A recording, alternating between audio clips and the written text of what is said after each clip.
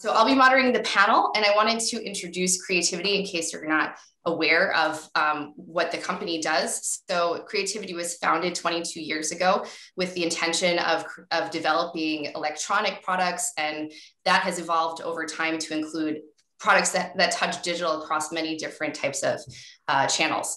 And so over the lifetime of the company, they've helped to develop and to launch over 7,000 products. And that's anything from smart toys to mobile apps and voice experiences for Amazon Alexa and Google Assistant. I hope I don't set yours off.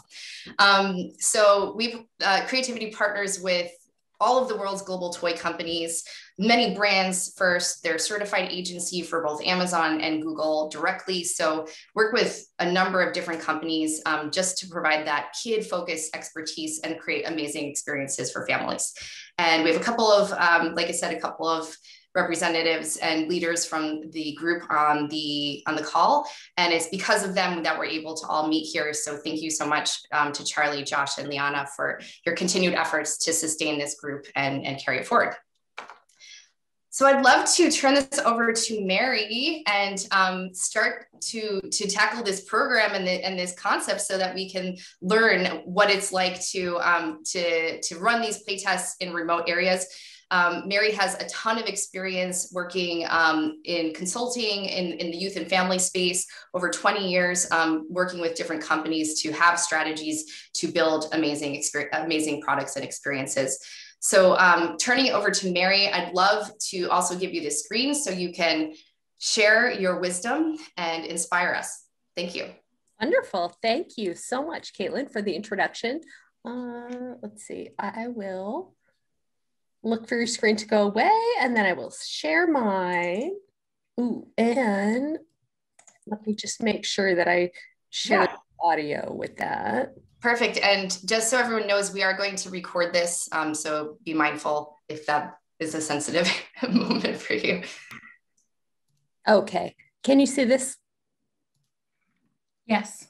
Okay, very good. Thank you. So what we're talking about today is how we all did a lot of playtesting in person and how we had to shove that into the online space during the pandemic, and what that's going to mean really for us even later. Okay. So just for anybody that doesn't know about C+R, we are a custom market research insights agency based in Chicago. The company has been around for 60 years. I've only been here for 18, so I'm kind of a junior one, but it's mostly custom qual and quant that we do here. We've got a couple dozen moderators and about twice that in terms of quantitative analysts. Everything that we do is based here in the US. Our bread and butter is customer research and UX, that kind of thing. We do a little B&B on the side, and then we have these niche areas. So we have expertise in generation, Latinos, multicultural, our Culture Beat group, Youth and Family, which is the one that I lead, and then also shoppers. And then just so that you're aware of what we do, most of what we do is custom, but we do have some syndicated offerings. So we have Youth Beat and Youth Beat Junior. So Youth Beat is kids, tweens, and teens. We're in field every single month with them on a very kind of holistic survey about the rhythms of their lives and the media and play and all that as well. We're in field quarterly with the parents. And then we have Youth Beat Junior. So that's our survey of parents of preschoolers. And all of this is fueled by our panels. So we are fully COPE compliant with Kids Eyes. And then when kids graduate from Kids Eyes, they go into Teens Eyes. And then we have a Parent Speak community. What we're talking about today is one of our custom youth research approaches. And then we also do all kinds of consulting. So clients call us in and they say, hey, what do you know about millennials? And we say, let us tell you what we know about millennials.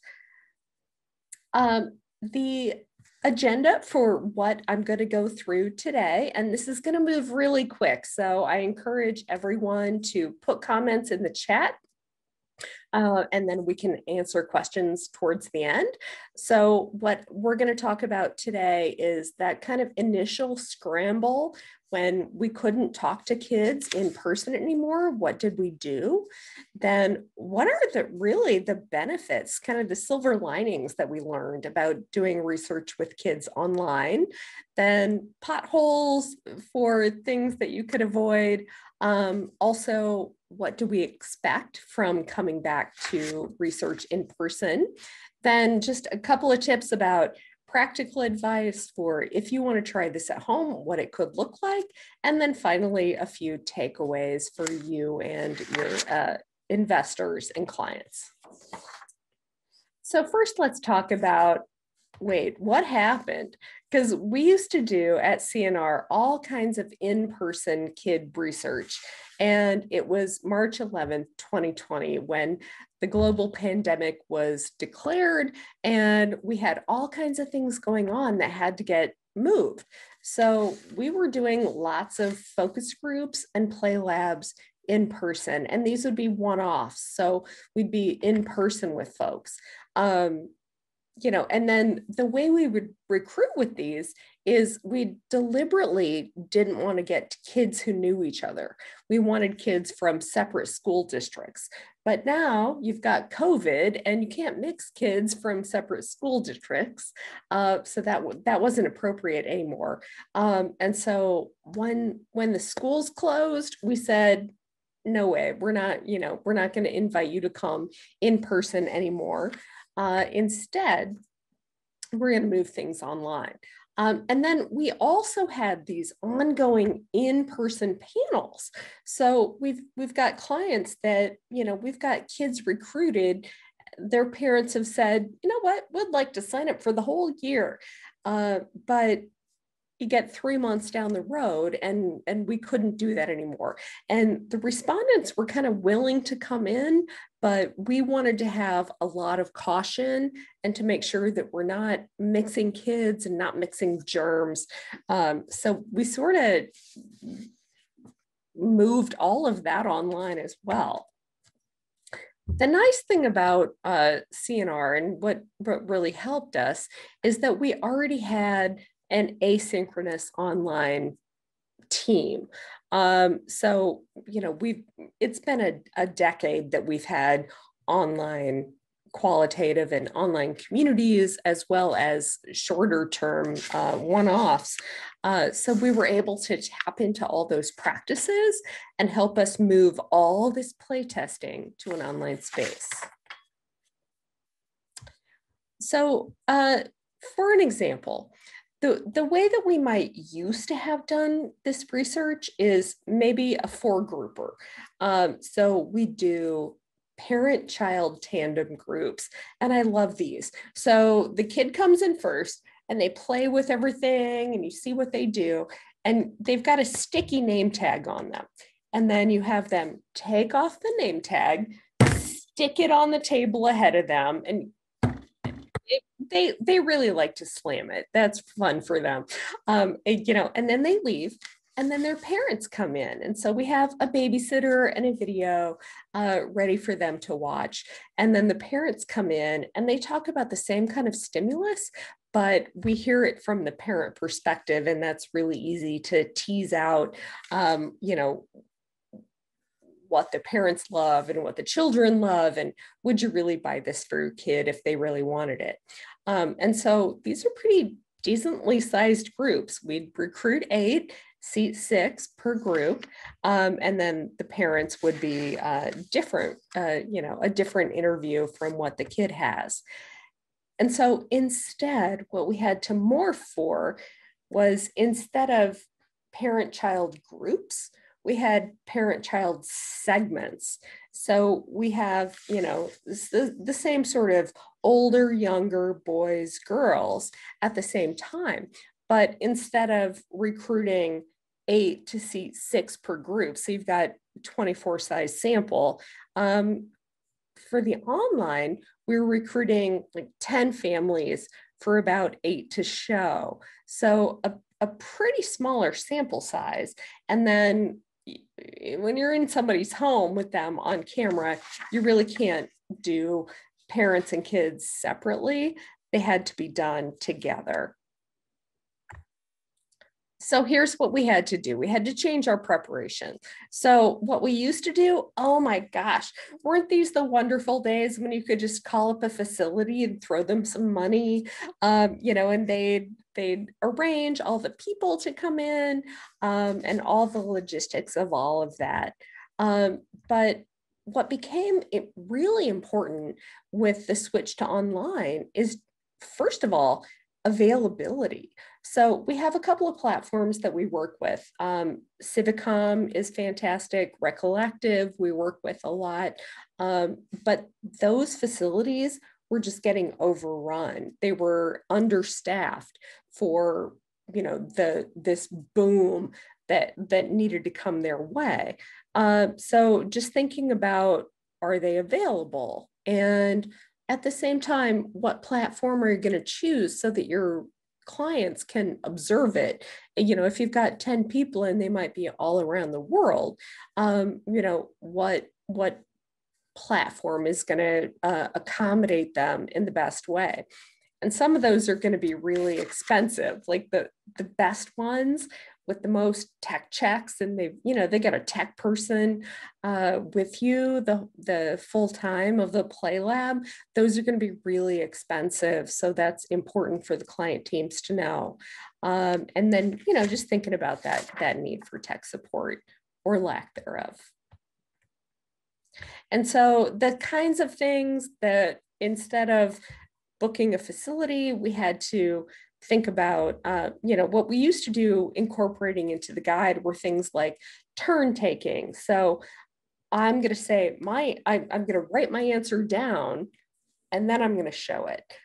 You know, but everybody has to write it out at the same time so that we don't have that thought leadership. You know, and that's the same kind of thing as secret voting. Like you vote. Here, I've got a meter. This is one of the examples of the meters that we use. And you vote on the meter, you put it in your lap, set your vote, and then everybody shows it at the same time. So that kind of thing is a little harder to do online. And other things like kinesthetics. So we would always, in in-person groups have break times and make yourself as tall as you can be and then as small as you can be. And, all those kinesthetics really incorporate into what are their responses to the stimulus that we're showing them. So we really couldn't do that. So we had to rethink that kind of thing.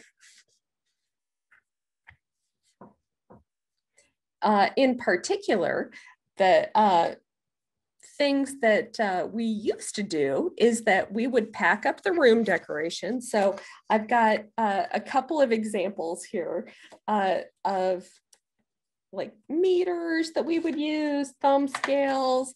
We've got all these decorations. Like you set up the room like a teacher. That's what you do when you can go in person. And I'm kind of well known for putting up fish in streaming kind of situations so that it looks like an aquarium. We've got our physical meters, our scales, lots of worksheets and good smelly markers and tangible stimuli. So, things like, oh, this is, what is that? It's a pineapple. And, what does that mean to you? Or whatever else is the stimulus that is relevant to the project. And so what we had to do is we had to send that all to their homes. And what that meant in 2020 was you had to allow a couple of extra days because the United States Post Office was running on a delay. So we would generally add a whole week to the timeline for our projects just because they were so delayed. It's also important to include bonuses. I'll show you a couple of those with our kids here. And then also we had to digitize the stimuli. So instead of having something 3D in person, we had to have something on screen for the moderator that we could share. These are a few examples of what this can look like. So I want to be fully transparent here that we created a study for you, specifically for this presentation, that because I can't share my clients' information because that would be a violation of NDAs. So what we're showing here is something that is, completely free to share. And so what we did is reminiscent of what we have done for our clients in the past year. So some of the things that, that we've done over mail is something that we would have loved to have done in person. So ordering things. So we've got our number 1, our number 2, our number 3 envelopes. Kids open up different things and there's different things in each one. We've got, our emoji scale down below. We also, we can also share screens.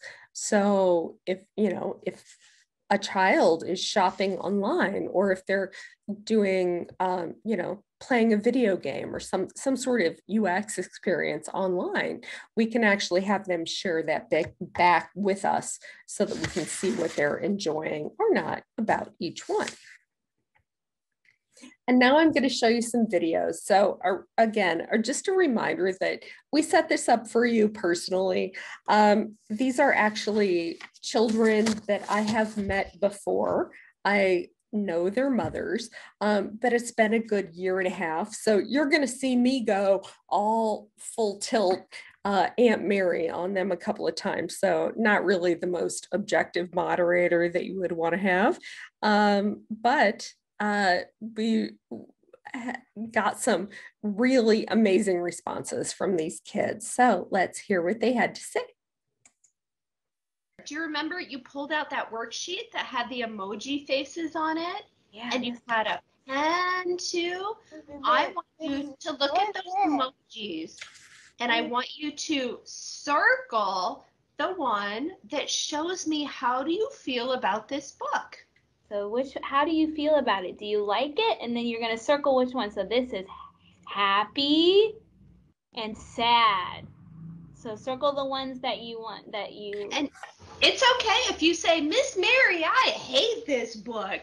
Or you could say, I love it. Or you could say anything in between, whatever is really true for Niall. Which one do you like?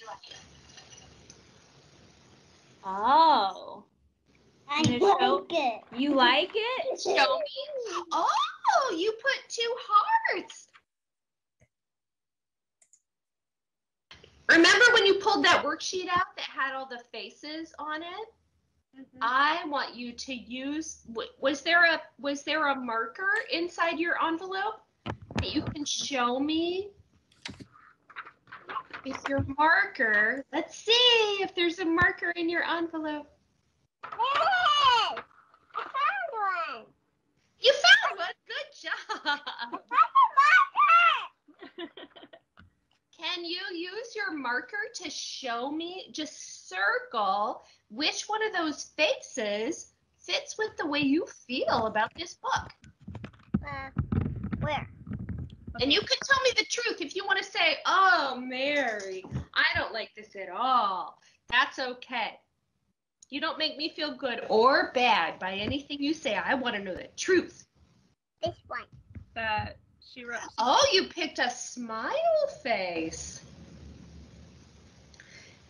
You did. Can you tell me why that means the one that you think about this book? Yeah. Can you lift up and show her? Okay. Good job. Good job. Do you remember you pulled out that? So the other nice thing about these in-person interviews is that you can get a lot of good observations. So as long as you can see them on the camera.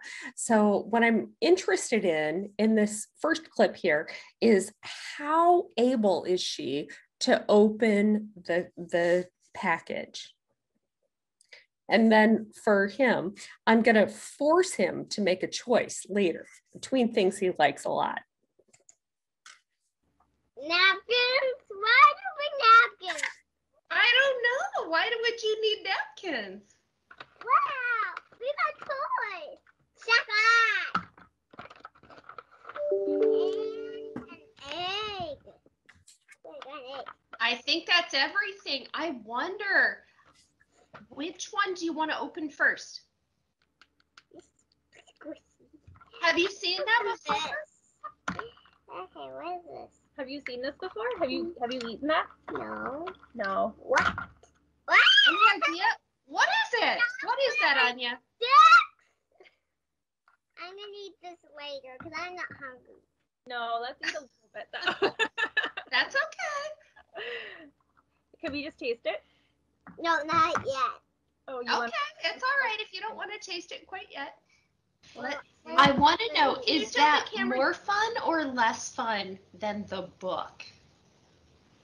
It's fun. Do you like this one more or that one more? Do you like this one or that one more? This one more. Do you like this one more? You like the book more. Good job. Can you show me on your worksheet what you think about the toy? Can you circle one of those? Pick up your pen again and remember. So which one of these for this one? So this is like it. Yeah, and this means you don't like it. And then you could do in between. And what's this? That's that you kind of like it. And what's this? And it's not really. And then this one's like, I don't like it at all. Tell me the truth, Niall.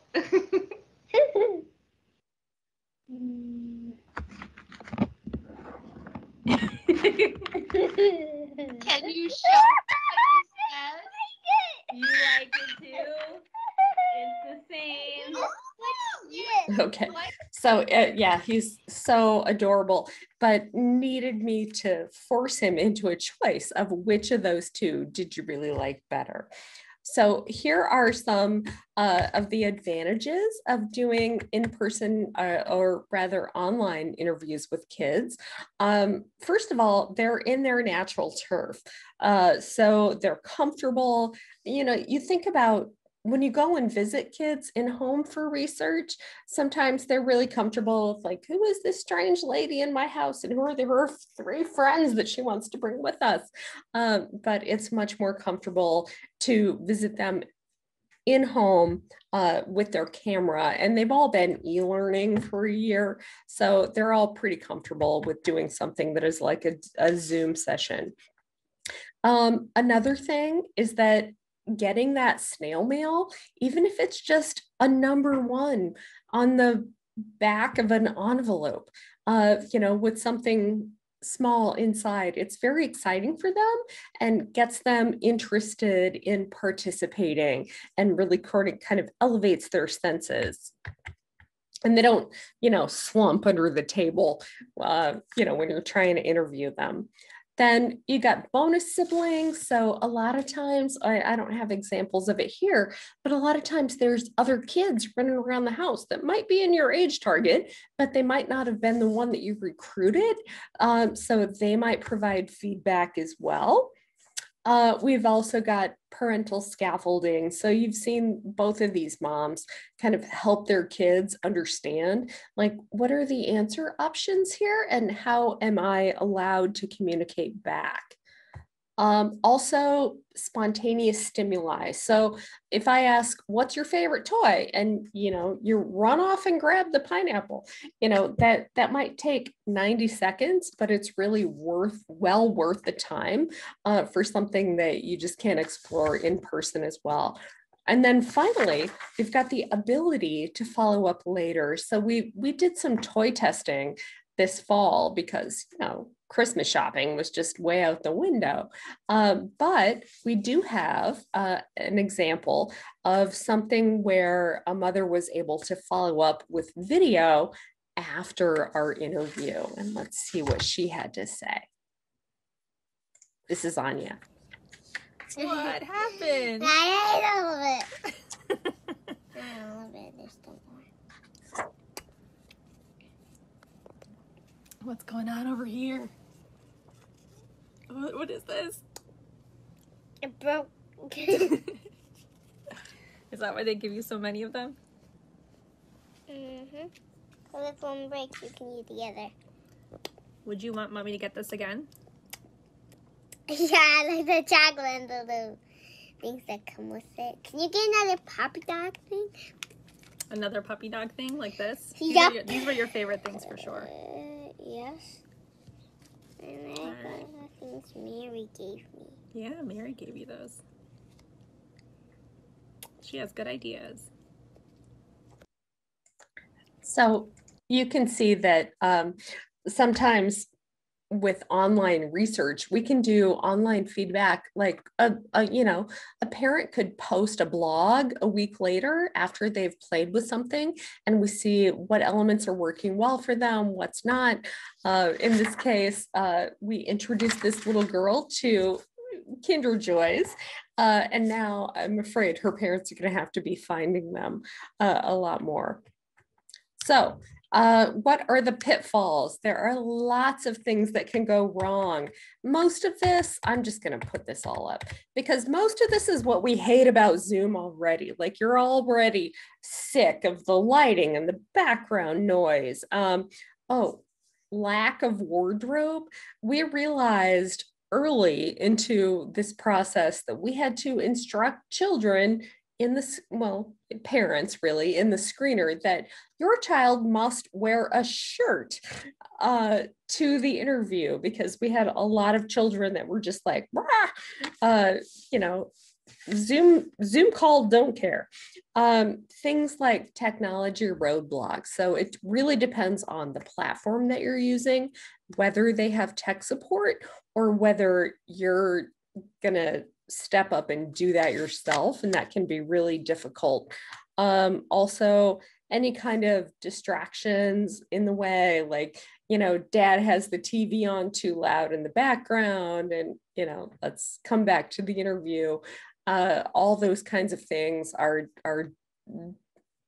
not really different from what Zoom distractions are, but things to think about if you're going to try and do a play lab online. The other thing that I did want to mention is the parent speaking for the child. So when I talked about earlier that often we will split parents and kids. We have kids come in first, react, go away. Parents come in next, react. And so children in that situation really get to speak for themselves. There are times when kids in these online interviews, because the parents and kids are together, you really have to kind of tell the parent, hey, shut up. Can I just hear what your kid thinks about this first? And then you can react, because the parents will often shut things down for their child. So that's just a moderation technique. There are some other things that are important when you think about, in particular, like the camera angles. I'm just going to show one of these. Like, how do you have to kind of coach the folks that are participating to help them. I'm getting bigger. You just, so you can't see me because I little getting bigger. You're so big, Niall. I can't see I over the top look like of a your head. giant. You used to be just little, and I could see all of you in the camera. Yeah, I can't see. You can't see my head? I can't see the top of your head. I can only see your mouth and maybe a little bit of your ears. Yeah. Okay, so I'm going to leave that there. I think you all get it. Like, these kids are adorable. I could watch the videos of them for days. But there are reasons why it will be great when we can to go back to in-person research. One of those, we just get more people in the room. And so we all feel more comfortable about the results of our research when we have a little bit more of a sized sample base. Also building on each other's ideas. So the nice thing about online qualitative in an asynchronous way is that we can have kids and parents and whoever post things, and then build on each other's ideas. But it really does seem to evolve in a more natural way when we're in person. So as a in-person moderator, I long for that. We get some nonverbals when we're on Zoom, but it's not the same as in person. Like, you can tell a child's emotional state. Like if they've had a hard day, and they're stressed and they're like slumping down under the chair, you can understand it when you're in person in a much better way than you can when you're online. And then also there's those separate reactions from kids and parents. So we can do that a little bit online. With online live interviews, it's really hard to separate the reactions. If it's something more asynchronous, then we can get kids' reactions and parents' reactions via text. But it's cleanest when we can do it in person and we hear what the kid thinks and then what the parent thinks as well. And, just in general, we have a more controlled environment. So all of these things that I'm mentioning, that if you're, going to test the way something plays with kids and with parents, if you can bring them to a neutral position, so someplace that they don't usually always go, then that's more of an equal playing field for them. And then, top secret stimuli. So I always think about this in terms of, I'm a Gen Xer, so I grew up on the Gene Wilder version of Charlie and the Chocolate Factory. And there was that Mr. Slugworth that you always had to worry about. And so nobody wanted to, divulge secrets to him. So when you're in person, if things like taste testing or anything tangible like packaging, those things are much better controlled when you are in person. Okay, so here are my tips for how to do this if you're trying it at home. First of all, just allow extra time. The mail is still a little bit slow. You're going to have to need technology checks for everybody, and field in terms of like recruiting. All of that is a little bit slower right now because the demand is so large. Also, guardrails in terms of introductions. So this might be something you even send in the screener, like, please wear a shirt to this conversation. A combination of variety and repetition in the guide that you write. So you want enough variety of responses. So, what's number one? What's number two? How do you feel on the meter? All these other, like I have gold, silver, bronze, and, just a no, thank you. All of these kinds of responses, build that in for variety and fun. But at the same time, you have to think about repetition. So younger kids in particular, they need to go through the same exercise time and time again in order to just sort of get the drill. So gold, silver, bronze, gold, silver, bronze. Then next time, the same thing. Any kind of additional platforms that you need the moderator to divulge. So we've experimented a lot with the two main ones, Miro and then Mural. So Mural, M-U-R-A-L, is the one that we've settled on at CNR that works best for us. Other things may work for others. All those tech checks, just, make sure people's Wi-Fi is working and their lighting is okay. And then lastly, make sure you get an expert kid moderator so that you're working with someone that understands the way to articulate questions and particularly follow-ups for the kids. And then nearing our end time, these are my takeaways. So the great thing that we've seen is that moving play labs online, we've seen that we can yield a lot of great, really actionable insights, you know, putting things in kids' own homes and sending them to them and talking to them with a real life moderator is pretty effective. The important thing to keep in mind is the timing. So that will drag out your timing a little bit. With extra tech checks, just make sure you can see everybody and they have Wi-Fi so they can respond to you.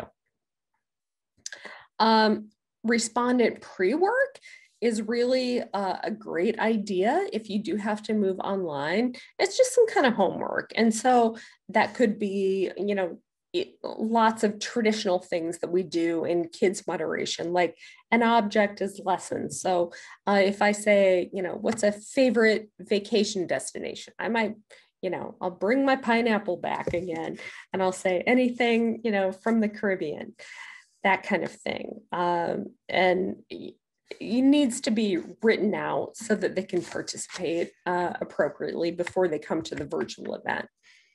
Also, you know, think about partnering with a real kid moderator. It's not so easy when you do it with just your friends' kids. Somebody needs to be a trained moderator in this kind of research. And then finally, the last things, you know, for these more confidential kind of prototypes, if you're dealing with a UX thing that might have some intellectual property that is really important, yeah, do think about coming back to in-person as it's slowly starting to evolve. And that is all I have to share. So thank you, Liana and Caitlin.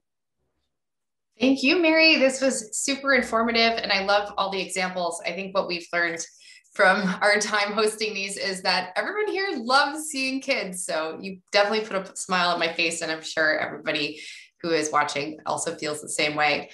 I'll start out with some questions, but I encourage everyone to put questions in the chat or come off mute when I introduce a good time to do that.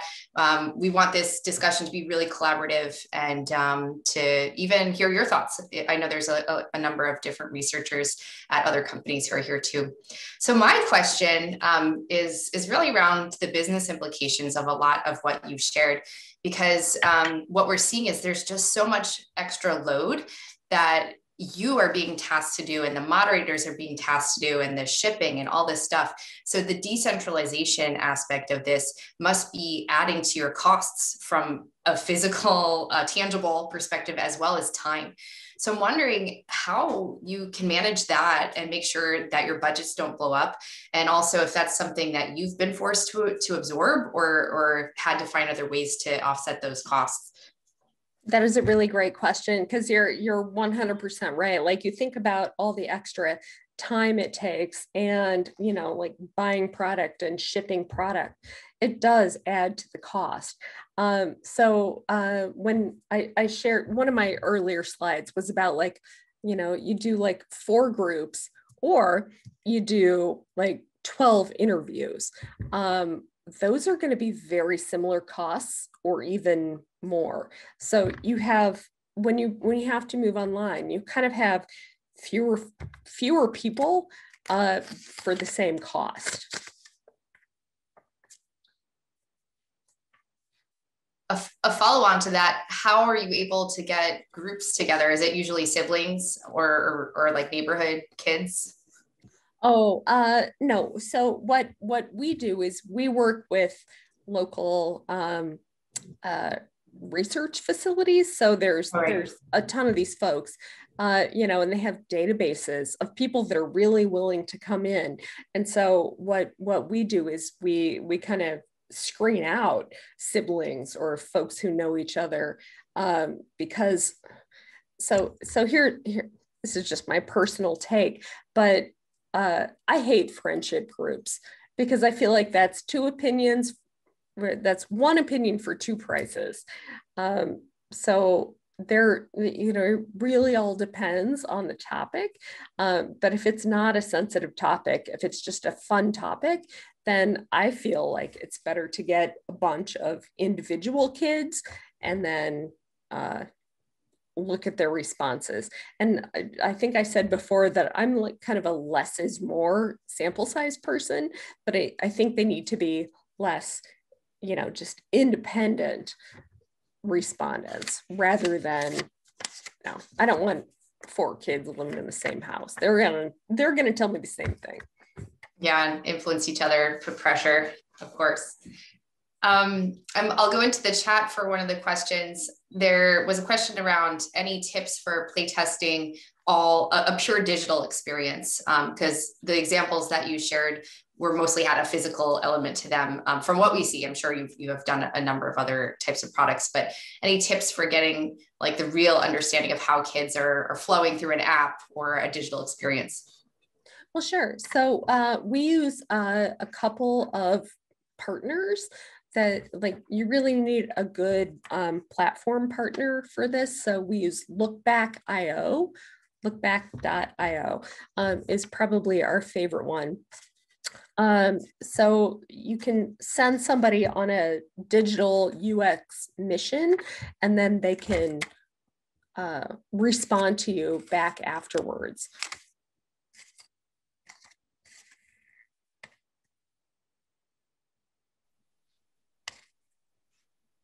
I have a few more questions, but I'd love if I could turn it over to the community and see if anyone else has anything to ask.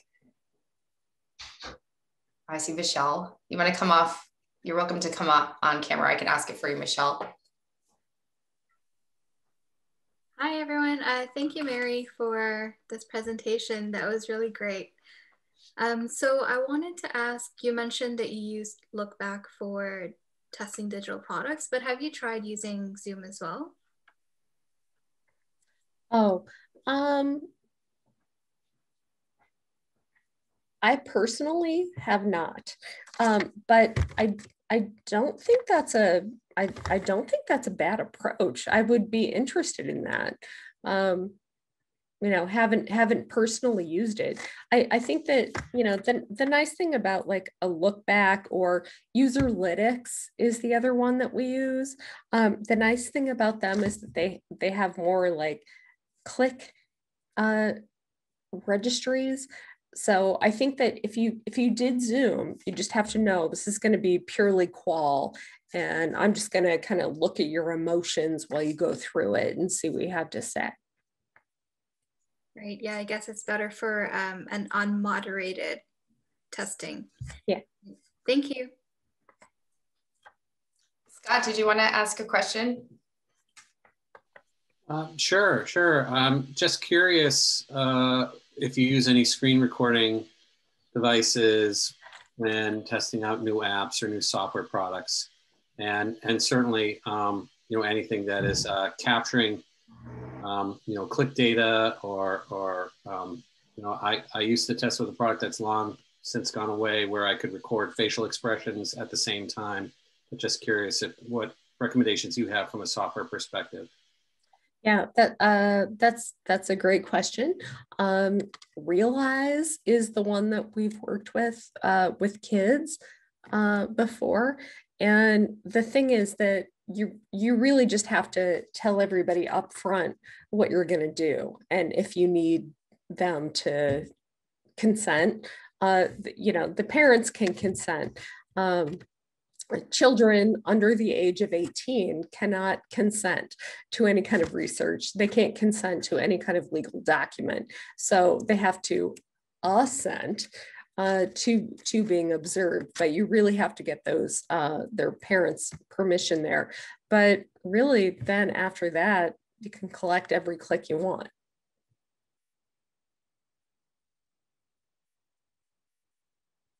I don't know if that was a good answer to your question, David. Oh, sorry. Was that was directed at me? Yeah, I guess I was just curious if the what kinds of things you had to include or exclude when going from digital or going from online or in person to digital. Oh, you mean in terms of consent? Yeah, exactly. Oh, well, we actually partner with an outside company, Privo. You've probably heard of them. They're at every conference. But essentially it's a questionnaire that says, I consent to every medium in perpetuity throughout the universe. And that's kind of what we ask for here in the United States. Okay, thanks. Mm-hmm. Oh, there's Scott. I have another question, and that certainly made me think. I know when we work up our release forms, whenever we do kid testing, we're also very specific about what we're keeping and what we're not keeping after the testing and after we have studied the material. Can you share any advice of what you hold on to and what you tell parents that you don't? Sure. That sounds like an academic background, because we're, in the academic setting, we're always very clear about we're going to destroy your evidence after, X number of time. In the commercial world, we really don't say that, and we don't tell people that their evidence will be destroyed out of whatever period of time. It's kind of, do you want to do this and we might keep it forever, or you don't want to participate? So that's my experience in the corporate world. Do I feel like that's ideal? No, because I come from an academic background as well, but that's kind of the way things are done. Like, you click through things and click the terms of service. Of course I agree, because I just want to buy these shoes right now. So I think that's a larger issue than this presentation might honor. I was wondering how you rate the difference between a child verbally telling you, I like this, I don't like this, and the amount of time you actually observe them, either physically observe them or digitally observe them working with it. Which gives higher weight, and how do you determine that? That's the first question. The second is, and if these are too many, you can skip them, but what's the difference between a digital project and a physical project, and how you approach it? Those are great questions. Thank you. So the first one is sort of, time versus what they say. And so I would say it depends on the age of the child. And so the younger the child is, so if they're, maybe 7 or under, so like maybe first grade, what they do is a lot more important than what they say, because we know that children have this positivity bias, especially if they're dealing with a moderator that they haven't met before. So they just want to make Aunt Mary happy, and so they think that means that I should like what we're playing with and what she has given to me. So that's something really important. And that's why it's important to have a number of interviews, and these online interviews have been really interesting, because I think we see kids kind of being really honest in a way that in a group setting, they maybe wouldn't, because they're, they don't feel afraid to say, I don't like it if other kids are liking it, so there's no opinion leadership. So that's that. And then you talked about analog versus digital. I think you mean the stimulus? Physical versus digital. So a physical toy versus an online experience or an Alexa experience. That's what I meant. Oh, okay. Well, those are, That's a really great question. That, it really depends on the project and what the objectives are.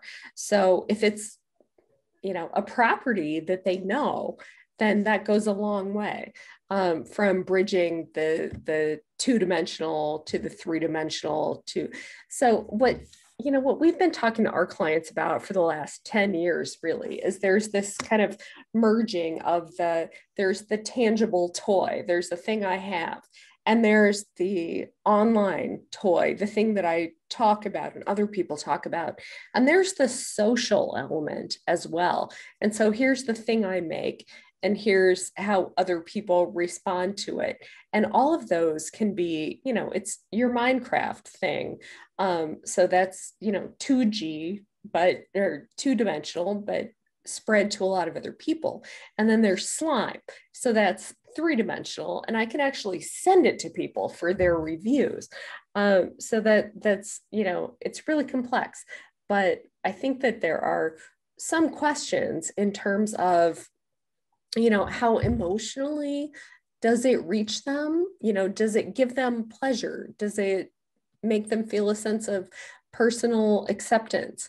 Does it make them feel like they're growing skills or building their identity in some way? Like those kind of cornerstones of the emotional drivers of appeal are what we come back to when things feel so disparate like that. Thanks for the question, Leslie. There's a couple more that have popped up that I think are really important to get to. I know we're nearly at time, so I'm going to combine these two. But the question was from David and from Maria, and one is about accessibility and children with disabilities, and the other is about language barriers, which I'm going to put in the same bucket, even though they're very different. But I'm wondering if when you're trying to make your playtesting more accessible for those different types of populations, how you manage that, and how it differs from having a more regular playtest. Well, that's a great question. And, you know, not really one that I've had to deal with in the past year. So I'm going to just offer some hypotheses because I'm not an expert at this. In terms of the children with disabilities, I feel like virtual testing might actually be a lot better for them. So, you know, they don't have to have a caregiver that has to, you know, bring them to the groups. You know, if we send them something, they can just play with it in the way that they would in their natural environment. So I feel like that's almost better. You know, we think about children with things like ADHD or speech developments traditionally traditionally the way that we have hoped that these kids would be set up for success. So, you know, the way I run YouthBeat is I say that every study that we do should be a celebration of childhood. And every child that comes out of an interview should feel like they had a good experience, even if they told me they hate whatever I showed them. So the way that we deal with that kind of thing is that we like to set up a child that if you're not going to be successful in an in-person environment, then we would welcome you into an online environment. So it's really kind of a matter of communicating with the parents and understanding what is going to make this child feel good about this experience, and then, you know, whatever they feel about the product they're testing, but to set them up for success to be able to express themselves to us. Yeah, that's great. I think it's really important. And it brings us back to this idea that the pandemic has, you know, put limits in place, but it's also introduced new opportunities for people who were not being reached before. So I think that's a really great way to sort of end the discussion. I want to know if anyone else wanted to come on and either share an experience they had related to this topic, because I think it's a really important one. I know we didn't really get into the translation question about localization and how you might be able to talk to other people, but if anyone else had a few words to share, I think we're pretty much at time, but I'll leave it open because it's an important topic.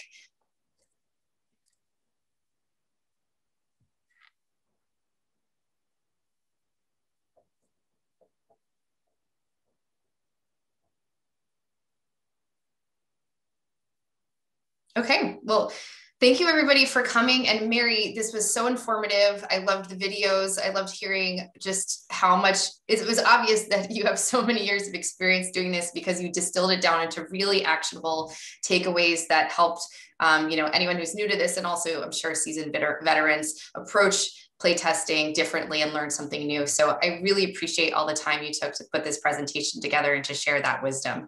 Thank you. Thank you for coordinating. Thanks everybody for coming.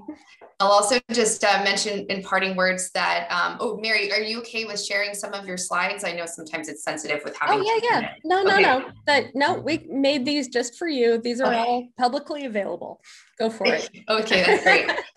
Every time we leave one of these in the theme of accessibility, we know sometimes people can't make it. So about a week later, after we've pulled the video together and made edits, we posted to our YouTube channel. You mentioned Prevo. We had actually Denise speak on our last event. So that one is already live there, as well as all of the ones that we started doing since the pandemic. So please tune in and catch up on some older topics there. Look for this one if you want to revisit anything. And we'll also post a link to those slides so that you can access them there. Join our LinkedIn, follow us there. We always market all of these events and welcome additional discussion there. So again, thank you for coming. Thanks to Creativity for being the host and sponsor of this series, and speak to you all soon. Take care.